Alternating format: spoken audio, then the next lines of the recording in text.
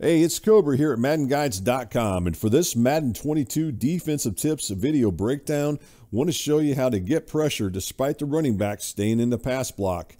And what we're going to show you with this particular defense is one where you can get the pressure on the quarterback, and as I mentioned in the title, where the running back stays in the pass block. And the formation that we're going to run this against is going to be the gun bunch formation, which is probably the most popular, or at least one of the most popular formations that players like to run in the game. So let's go ahead and take a look at the defense. As you already can imagine, you already can see it on your screen there, is that it's going to be out of the 3-4 bear. The name of the defense is called Pinch Dog 3. What we have here is 3 defensive linemen, 4 linebackers, 4 defensive backs. The coverage type is a zone. The coverage shell is cover 3. The blitz type, obviously, it's a zone blitz. The gap pressure is from the C gap or from the outside. The pass rushers are 5 and the pass defenders are 6. So what I want to do is I want to go ahead and get on the field here and just kind of show you some stuff. But before I do that, I am going to make a sub. Now keep in mind, I'm going to go ahead and do this sub, but you don't have to make, you know what, better yet, let's just go ahead and run a defense without making any subs, and then we'll come back and then we'll talk about some subs you can make to make the defense that much better. Let's do that, because not everybody has the Cardinals personnel. Some teams have a little better personnel, other teams don't. The Cardinals have a pretty good defense, by the way, so it's certainly a defense that that a lot of players, or a lot of teams or players are running right now because of Murray on the offensive side of the ball, but the defense is pretty good too. So it's definitely a defense that a lot of players will enjoy using because of some of the studs they've got on it. So anyways, as far as out of the gun bunch, we're going to use the verticals play, which is probably the most popular passing play that you'll find out of the gun bunch formation. Everybody runs this play because it's universal. It attacks man and zone coverage, and it's pretty easy play to run as far as picking up some pass yardage. So we're going to go ahead and run that one, and might as well get to the best play and show you how to try to defend it with this particular defense. As I mentioned already, this defense is out of the 3-4 bear, and as I mentioned, it's called the Pinch Dog 3. So let's go ahead and get on the screen here and kind of walk you through it. So what I'm going to do initially is I'm not going to do anything as far as making any adjustments. I just want you guys to see where the weak spot of this particular, the coverage as far as with this particular defense. So you already know that offhand, and we'll just get it out of the way. So right here, they're going to be able to find that guy open. If they don't make any hot route adjustments, that tied in on the wheel route's probably going to end up being open. The other thing a lot of players like to do with this particular play is they like to hot route this guy on a streak, which you can see right here as you look at your screen. It's going to be the outside receiver, and they like to hot route him on a streak. And as you can imagine, he's going to be open. It's kind of the same thing. So you already know this right there. Those guys are open, all right? As far as with this coverage, if you're going to run this defense, you've got to find a way to get pressure. And if you were to go back in the instant replay, you probably notice, hey, we didn't get a whole lot of pressure. And, well, what's good as running this defense if this is going to totally get shredded by this? So let's go ahead and show you guys what you can do to get the pressure on the quarterback without having to do a whole lot. The first thing you're going to do is, I'm going to go ahead and get onto the defense. The first thing I'm going to do is go ahead and go QB contain. So right there, right off the bat, you can see as you look at your screen that these 2 guys, which is your 2 outside linebackers, are now on QB contain. The other thing I want to do is I want to go base align. So make sure you go base align, and then you can see right there on your screen. If for some reason you want to keep your play art so you can see your play art, just hit the QB contain again, and then it'll bring up that play art back up there again. For some reason, it's kind of a glitch in the game. All right, this guy right here, this is the linebacker. Now, what he's supposed to be doing at this, while I'm in control of him, he's supposed to be dropping back in a hook zone. He's supposed to be in this area here, or, you know, he's in that 3-receiver hook. So basically, he's more or less in man. A lot of times, anytime you are in a zone defense and you see the 3-receiver hook, a lot of times this guy covers the 3rd receiver in like a man-type coverage. Just keep that in mind, especially in the blitzes. Any kind of blitz, you almost always see him in 3-receiver hook. What we're going to do is we're going to go ahead and bring him down into this area here. And if you look at it, I'm going to go ahead and zoom in on this so you can see it. And you can see right now he's in the A gap between the center and the right guard. All right, so what I'm going to do is I'm going to go ahead and run this play now, and I want you guys to watch. And a lot of times you're going to at least get one guy in. Now keep in mind, a running back technically is going out, but he's running that delayed, he's running that delayed route right there. So what you're looking for with this particular defense is you're going to get one of these guys generally will get to the outside and get pressure on the quarterback. A lot of times it's gonna come from one of them, I guarantee it. In most cases, most of the time, you're gonna get this pressure. So let's just go ahead and run it. And then right there, you can see that we got the pressure. Now, I want you guys to notice something that I did on the defensive side of the ball, and then you'll see it. And then we'll just kind of talk about that as well. And I can't always get that to happen because it depends on what I do. But at any rate, first off, let's go ahead and just go through the play here. And you're going to see right there that he gets off the line of scrimmage. This one's getting off the line of scrimmage this time and getting the pressure on the quarterback. One of the cool things about this is, notice that the right tackle right here, he slides in initially when the ball snapped. He slides in. You got a guy coming inside. One of the linebackers are blitzing, or one of the defensive ends, I think it's actually the left end blitzing or rushing off the edge off there. So that draws the right tackle in just a little bit. And then this allows this guy on the outside to get the pressure on the quarterback. Now, like I said, sometimes what will happen is you'll see that this guy kind of goes up, and then he goes after the quarterback into this area here. You'll see that happen too on occasion. So you get one of these two guys almost always getting in, even if the running back does the delayed check down route like he's doing right there, or what you're going to find later here as we go through the video, even if he stays in the pass block. Now, something else I want to show you that I did on the defensive side of the ball. This is the guy I'm in control of. I'm dropping him back. You notice I kind of give this guy a little chuck. Now, rather than that, I get pass interference because technically he's just getting the 5 yards. But you can give that guy a chuck, which that's that crosser coming across. So I'm trying to take that away. And hopefully, before my opponent can get that ball off, before this guy who's running that wheel route, which is that tight end, we're hoping that I can get pressure. So we're hoping that before this guy gets going down the field, I can get the pressure before he can get that throw off. And right here, actually, I end up getting that pressure before he can get that ball off. So that's one of the things that makes this defense pretty effective as far as attacking that type of coverage. I'm going to get a little drink here. But at any rate, that's what happens right there. That's what you're trying to do. And then if you do it right, you get that chuck. That slows him down. You get that pressure. Now, I can't guarantee you're always going to get the chuck. I just wanted to point that out to you as far as with this defense. All right, so next thing I want to do is I want to go ahead and show you, excuse me. The next thing I want to do is go ahead and show you what happens if the running back stays in the pass block. This time we're actually going to have the running back staying in the pass block.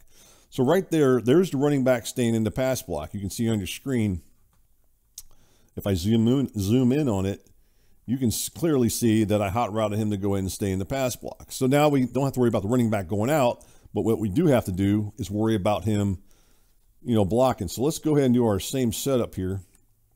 Let's go QB contain, and then we're just going to go ahead and do this again. Now remember, if you need to reset that and you want to see your play art, just go ahead and reset the QB contain. You'll get it back. All right, so there that is. Now what I want to show you again is kind of the same idea. Now this time the pressure should come, if they leave the running back in, the pressure really should come from this guy here. He should go up the field and then go around his the running back. What should happen is the running back might look to block to the outside and then block back to the inside. Let's see if that's what happens here, but generally that's what I've noticed always usually happening with this defense. And there you go. And we get that pressure on the quarterback from the outside. Now, of course, from how he was able to avoid that as far as Russell Wilson was, but you can see that we got the pressure on the quarterback. Let's do the same thing, and let's go ahead and leave that running back in to stay in the pass block. Let's go ahead and run to play. And again, we can see we get the pressure from the outside. All right, so that's with the running back staying in the pass block. So that makes it pretty effective as far as what I was wanting to show here with this particular video breakdown, is that you can get the pressure, but you've got to try to take away those routes too, because as I mentioned already, those routes are open. But if you can take those away and initially get that pressure, then you can get there. Again, if he was to make this throw right there, he probably has this guy open, but you're hoping you get the pressure. And that's what we're going to talk about here. Another thing you can do. Let's go to our next thing here. Let's go same defense, at least the same look. But this time we're going to audible into the cover one hole. And we're going to go ahead and do the QB contain just to kind of give it the look. And then we're just going to go here. Now you can call press coverage if you want. That's up to you. I'm just going to go ahead and do this. Now I can tell you right now, we're not going to get pressure on the quarterback. But what we are going to do is make the defense look very similar to what the cover the defense that we've been showing looks like. So the idea of this is to go ahead and try to fool our opponent into thinking that we're running the pinch dog 3, even though we're not running the pinch dog 3, if that makes sense to you. So that's what we're trying to do. By going into the cover 1 hole, now we make it look like we're running the cover 3. Now, the one thing I didn't do was use was go ahead and use the base of line. If you want to use base of line too, that would be good if you want. But anyway, there it is. There's the setup. This is the cover 1 hole. And then now we've got kind of the same setup, but we gave him a different look. And then hopefully he tries to make that throw and forces it. And now we're in man coverage. So what I would suggest is going back and forth between the pinch dog 3 and the cover 1 hole and mix and match those two different defenses to try to confuse your opponent. So I hope that's something you guys can use. All right, so let's do something else that a lot of players like to do. A lot of players like to flip the play. So, for example, they might come one way and then go back and flip to the other way. If you see something like this, and you probably will, then what you want to do is you want to do the same setup, but you don't want this guy to go into this gap. Because remember, that was when I put him here, that was when the running back was lined up on this side of the field. He was lined up over here. But when we flip the play, the running back now lines up over here. So what you need to do is you go to the opposite gap. So you go to the opposite A gap of where the running back's lined up at. And there's your setup right there. It's basically the same setup, except we just flipped where we're at with the A gap with the defender that we're in control of. And then we'll just go ahead and run the play. And then you're going to get that outside pressure for what you just saw there.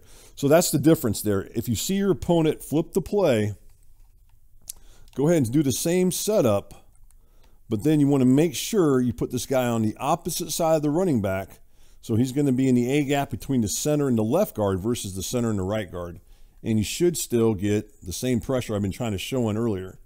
All right, so that's the setup right there as far as with this defense and things you can do as far as applying pressure on the quarterback. Now, before we finish the thing up, let's go into the coaching adjustments. Now, you can do a couple different ways. Actually, let's not do it there. Let's go back into the screen here. Actually, let's go into coaching adjustment because I just want to show you something here. And not every team is going to have fast guys or great guys, so you're going to want to go into your depth chart. And I didn't make any adjustments with this. I figured I'd just go with what they had. But now I am. I'm going to go ahead and talk about this. So right now we've got Jones at 78. Now, he's coming off the edge from the right side of the offensive line. The guy that's coming from the right side of the offensive line happens to be Golden, which he's 80 speed, which isn't bad. But what you can do if you want, and I'm going to go back into the thing here and do some subs for you guys. So I want to show you something. So let's go find Golden here. He should be number 44. And then I'm just going to put this linebacker in there for now. And then I'm going to switch him out with Simmons. And then I'm going to put Simmons back in here. And the reason I'm going to put Simmons in this spot right here is because Simmons is, I think he's like a 93 if I remember right. He's a 93 speed linebacker coming off the edge. Just go double check that, but I'm pretty sure he's like a 90. I know he's in the 90s. And then therefore, if you do this, it's going to allow you to get some lot quicker pressure. He's 93 speed. So we're going to go back on the field again with this particular defense as far as the subs I just made. And then we're going to go back in here into this verticals play. And then we're going to go ahead and make our adjustment.